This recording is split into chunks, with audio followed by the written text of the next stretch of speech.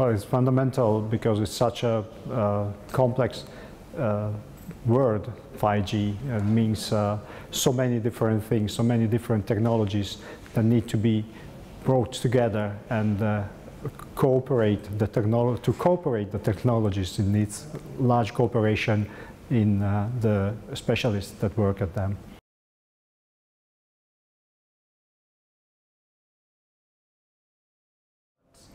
Well, actually that's a bit the part that needs to be sorted, because at the beginning of a new trend, new wave of change in the world of technology, everyone focuses on everything basically. So one of the things to do is to sort the items each group works on according to the best skills they have, and then establishing good cooperation between the groups is what follows and can bring results.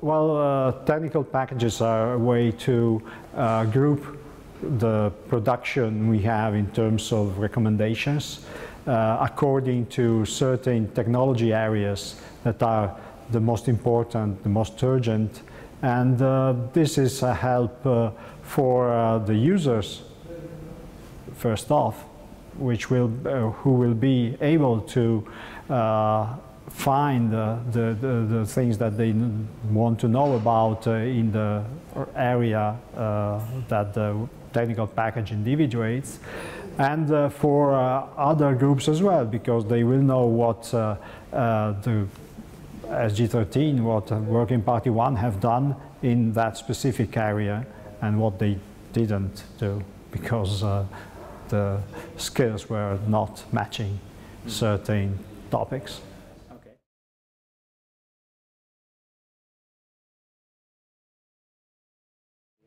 Well, it's essentially to move from the situation in which you have many different devices that are managed individually, or network areas that are managed individually, mobile, fixed, IoT, where we have a very tight separation between what they are called silos, each of them focusing on a single aspect, on a single service.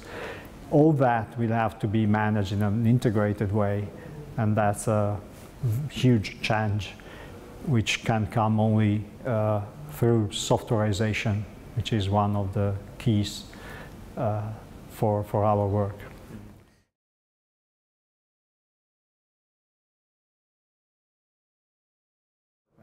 Well, softwareization is an extension, let's say, of virtualization. Which, in virtualization, you just make what was a physical piece of equipment become something software running on a simple piece of equipment and very standard, off the shelf.